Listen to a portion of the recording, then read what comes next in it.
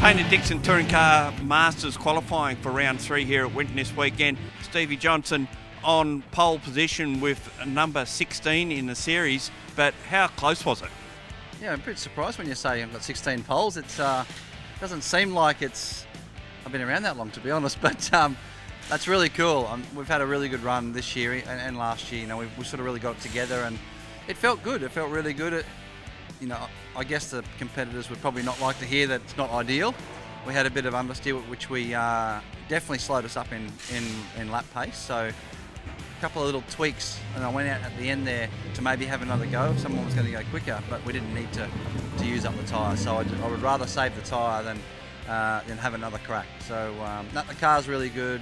The boys have done a great job on the car and just setting it up. It's nice. There's still a few little things I think we can get right, but all in all, it's, you know, you can't be upset with pole, can you? Just two little things that might come into play tomorrow, i.e. the weather, and can you go another 3 and keep an unbeaten record? Well, we're trying. We're definitely trying hard.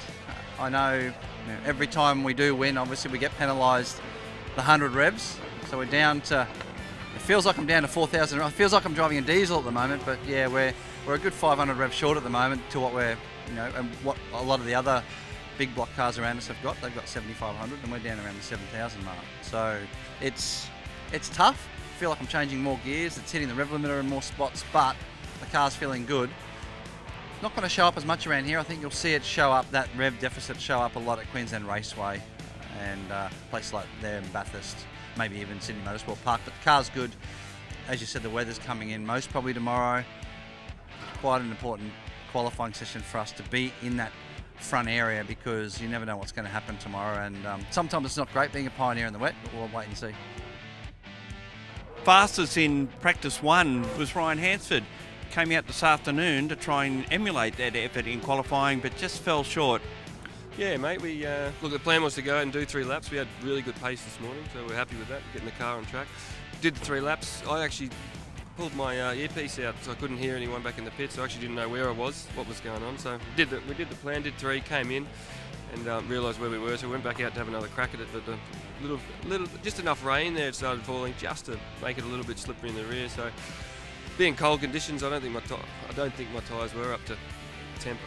So I think if we had that other lap, we probably would have got pole, but very happy sitting in second. So it's a good step forward for the team. So there's more in the car? Yeah, there's a little bit more in it, I reckon. I think we could have gone faster in that session. Just a couple of tenths. I don't know if we would have gone faster than what we did this morning, so I don't know whether the track conditions had worsened a bit since this morning, but yeah, well, the car likes old rubber, I'm not sure. Were you on a bonus if you got this pole position for your boss? Yeah, considering it was his birthday, yeah, he was going to throw a few dollars my way. Old Brett Peters, 55 today. He didn't hate that. He's going to hate it so much. Making a return to the Painted Dixon Touring Car Masters this weekend is Adam Garwood. And Adam, for the first time ever, the 85 has out-qualified the 95. Yeah, bit of a shock. I've never been the best qualifier, so you know, we managed to pull something out in that last lap, and as the car came on, it got better. So I'm just lucky it was the last lap and didn't run out of time. The tightness of the field is astounding this weekend. 0.6 of a second cover the top 10 players here this weekend. Another half second back to P11. So not only will the 3 races be interesting, but also the Dometic Trophy reverse gridded race. How do you think you're going to go there?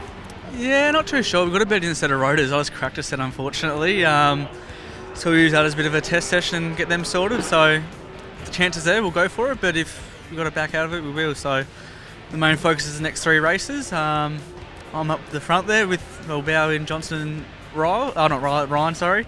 So we'll focus on them and give out the best shot.